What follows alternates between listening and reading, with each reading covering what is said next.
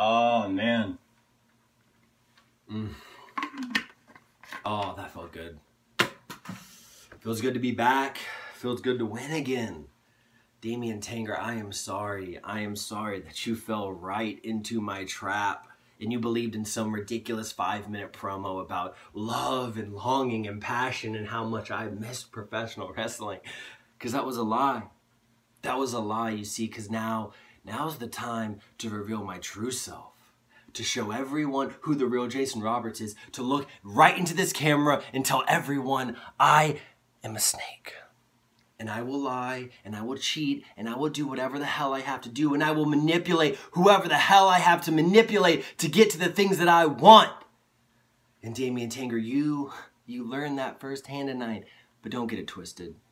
It's not about hatred, it's not about disrespect, because the truth is I respect you.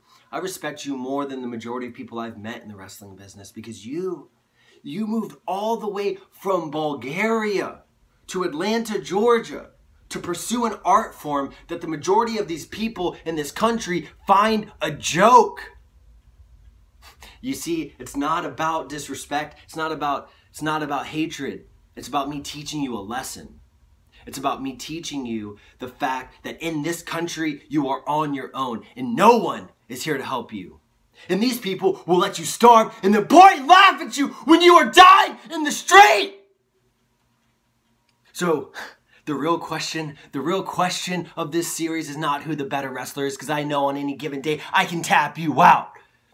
The real question of this series is, do you have what it takes to make it in America? Do you have what it takes to make it in a country that is going to tell you no, that is going to beat you down, that is going to hold you back, that is going to call you ungrateful the day that you stand up and say no? So Damian Tanger, you don't know this, but you've just enrolled in Jason Roberts' American History Class 101. I will be your professor. Get your little notes out because the lecture's begun.